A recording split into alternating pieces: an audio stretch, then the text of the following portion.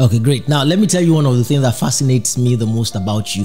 Tell me. Is the fact that the woman to whom you're married right now is the girl that you were dating when we were in the university. Yes, sir. You don't even know how intriguing that is for me, and I will explain. So, we're in university in 1999 when Shake Body comes out. That's right. Tribesmen. Yes, sir. And you became, to say you were superstars on campus is to say nothing, because you were superstars all around the nation. Now, so I mean, there I was beefing. Really? Yeah, oh, Bill, I was beefing. Look, I was beefing. I was hating because shortly before that, a couple of months before that, my movie Diamond Ring had come out, and I was a star, and I was doing the star thing. Right. And then you guys come out with Shake Body, and as has always been in the world, the rock star is always gonna edge the actor. It doesn't matter. Music is always gonna edge. I mean, the song about music, you know. So you guys, I mean, they're shaking body and all of that. That's what we're having for now. Here's what I'm thinking.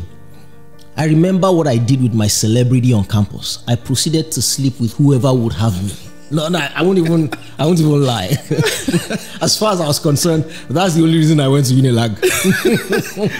I was going to do that, and I did that. You know, so the thought that the girl that I was dating then would now be so patient, disciplined, and stuck with me all through the years, and now be my wife, I just don't understand. So it's one of two things. You either were nowhere close to as bad as I was, which I doubt. You had to be. I was bad. You had. I mean, the celebrity was too much. Yeah, definitely was bad. Yeah, thank God you said that. Or is that Dolly was just so invested in you? She was the angel that was invested in you, and just you were like, you know what? I'm just, so this is my guy. I mean, like everybody else that went to college, jam bite rush, you do all of that, you're chasing girls. I guess I must have had somewhat of an overload between year 1 and year 2, because like you, I didn't, I'm sure, but like you especially, I didn't have to go chase the girls. They just came to me. And I think we weren't even that big at the time. I think there was just something about the fact that I was different. I'd come from the north. I spoke a little different. There were just certain things about me, I guess, that was attractive. Oh yeah. So by the time I got to year 2, I was I was getting tired. You were jaded. Otisumi. So just like, you know what? And so she came in year 3 is when I met her. And even at the time I met her, still dabbling here and there. But when we met, there was just something about her that just really connected with me in my soul. So it wasn't that at the time I thought that, oh, this is the most beautiful woman in the world I've ever seen, or this is the, best. There was just something. And there's a connection that you make with someone that is hard to really explain how it happens, but something just keeps pulling you back to that person.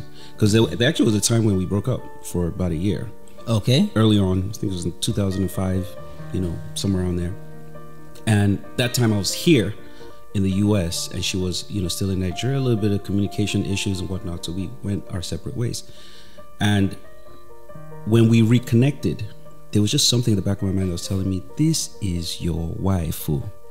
Forget all these Atlanta girls. This is your wife. And it's probably the best decision I've ever made in my life, because everything that has happened to me since has been directly connected to the fact that I chose Dolly. Every single thing. Wow.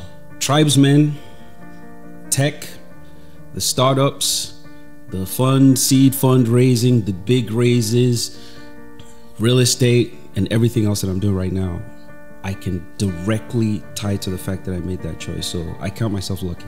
When you say that she's directly tied to everything that has happened to you, this is how I mean to ask this question now. What is one of Africa's best musical talents and biggest producers doing in the United States of America? And I don't ask this or say this easily. There are people who do music and they do it well, and okay, he does it well, in fact maybe very well, perhaps because of a number of factors that could be this or that. But there are some people for whom we say it's the Yoruba word, abinibi. Your music itself, if anybody could refer to himself as Mr. Music, you'd be that guy. You'd be the one guy that can walk into a studio and do everything. You'd come and be behind the mic and sing the song. You go behind the cursor and the boards and everything, and you produce. You're that guy. Your music. So what is one of Africa's biggest doing in the United States? First of all, thank you for being so kind. It's weird when I hear people talk about me like that, and I think about it and I'm like, really? Yeah. So you okay. But to answer your question, I needed to make very difficult decisions that had to do with the trajectory of my life, what I wanted for my children, and essentially the journey and the path that I needed to be on for me to get the satisfaction that I wanted. And I think it's difficult for people to see, because from the outside, what you see is, this guy's doing well, he's successful, he's doing all these things, so why would he leave? A lot of people ask me the same question. Some say, why'd you leave somewhat at the peak? Because I had just moved back to Nigeria, I had invested a couple $100,000 buying equipment, setting up studios and doing all of that, signing artists and everything.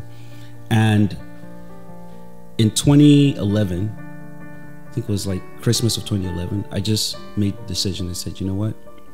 I don't want to do this anymore, because it wasn't giving me fulfillment anymore. When we were in university,